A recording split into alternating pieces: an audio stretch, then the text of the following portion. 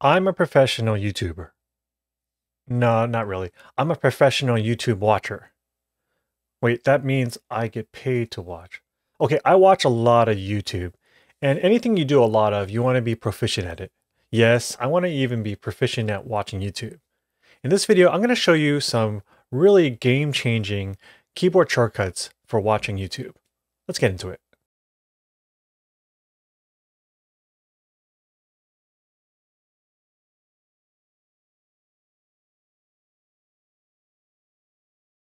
My name is Patrick, and this is Everyday Tech. Everyday tech for everyday people. And in this short video, I'm going to show you some very useful, game-changing keyboard shortcuts when viewing YouTube videos.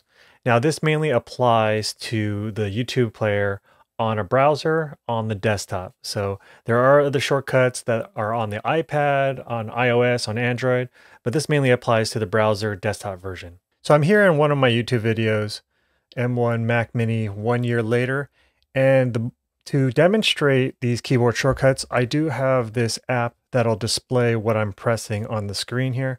So one of the most basic keyboard shortcuts is the spacebar to play and pause your video.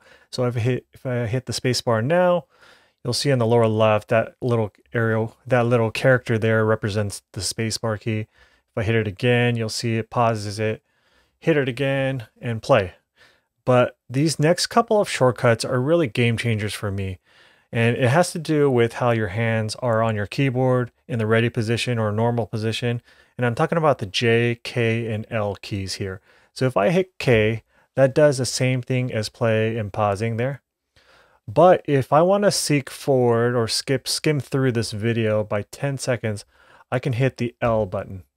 And that skips forward by 10 seconds. And I can just hit it as many times as I want. See how it skips through the video? You can hit it as many times as you want. And the same thing with going backwards. I can hit the J key and it goes backwards. So sometimes I'm like, oh, what did that person say? I go backwards J and it goes back another 10 seconds. Of course, you can do this with the arrow keys. The arrow keys seeks forward by 5 seconds.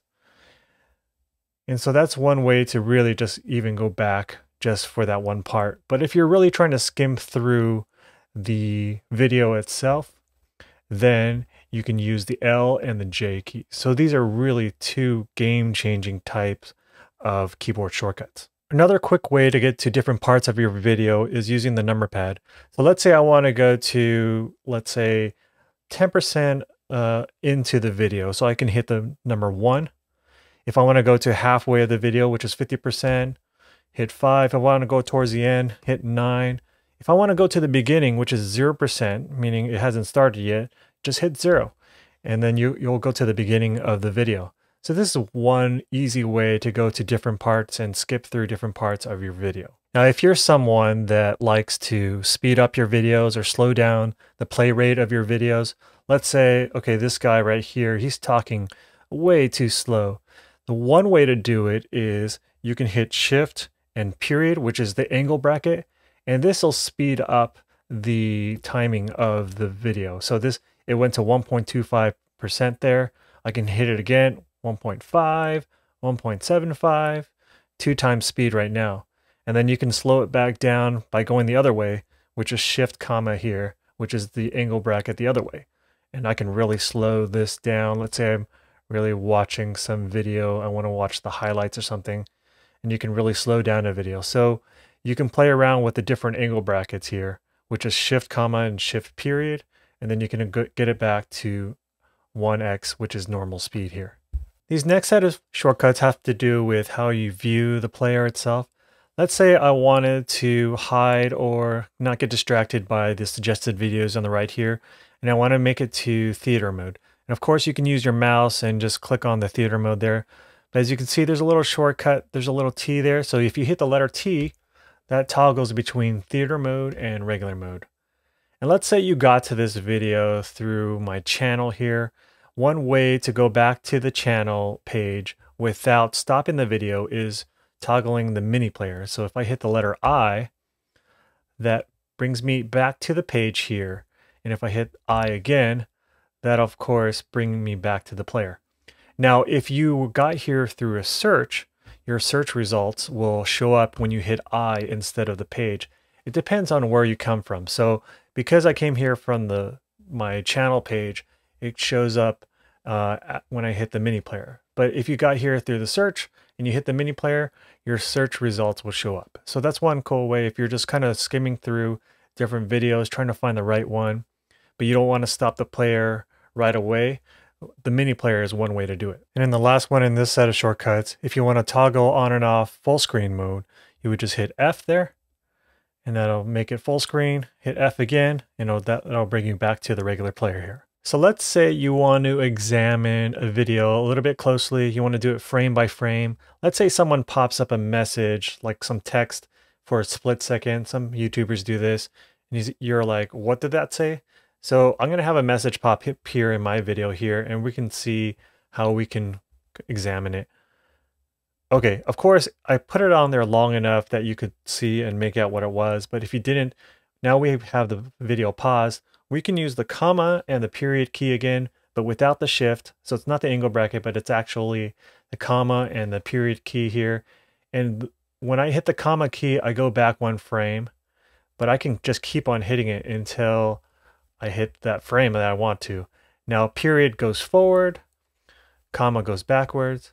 So that's one way to kind of go through a video frame by frame. Let's say, oh, you have a sports video and you see someone in the crowd.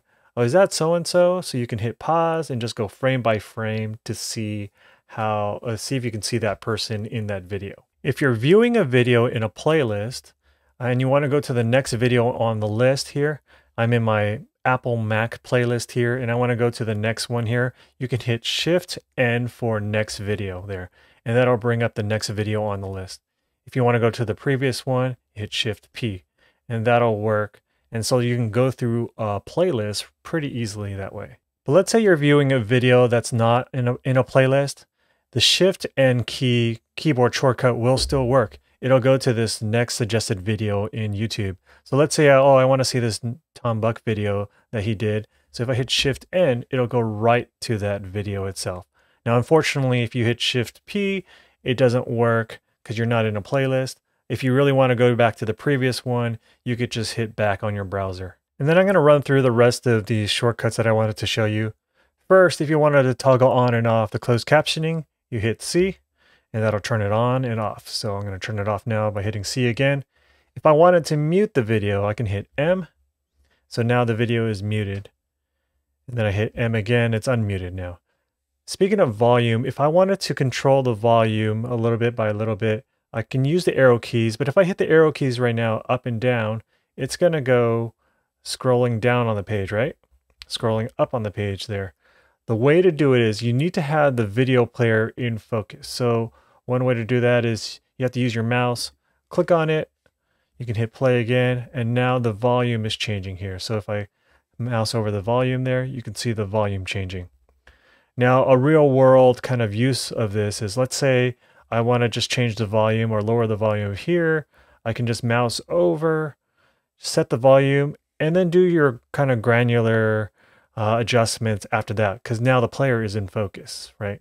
So I can use the up and down arrow keys now to change the volume, and it does it by 5% increments. And then last but not least, if you want to quickly get to the search box without clicking on the search box up there, you can hit this /, and you're right in the search box now. Now, of course, if you're in the search box right now, you can't use any of those keyboard shortcuts you learned today. Now, the way to get out of there is you can either click on any place there, or what you can do is just hit Tab and you're unfocused. Once you're unfocused out of that text box there, you can use any of the shortcuts you learned today. Hope you found this video helpful. Now, you can use these shortcuts even on embedded YouTube videos that are on other websites, but you have to make sure the player itself is in focus. You can do that by just clicking on it, and then all the shortcuts will work. If you found this video helpful, give it a like and consider subscribing. Until the next one, see ya.